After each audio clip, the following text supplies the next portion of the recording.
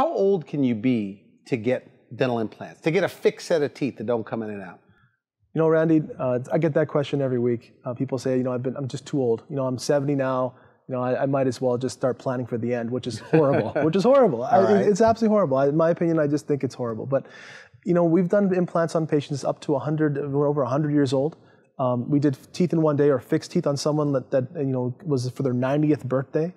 Bone is bone. So whether we do implant dentistry on someone who's young or someone that's older, the treatment and the studies show that actually the results, the success rates are very similar. So whether you're 80 or 90 or whether you're in your 40s, statistically, yes, they're not more likely to fall out at an older person. No, the results work just as well. Your bone physiology is very similar, and it'll work. So I have no problem doing fixed teeth in one day if someone is healthy to go through it. Doesn't matter how old they are. Age is not a factor at all.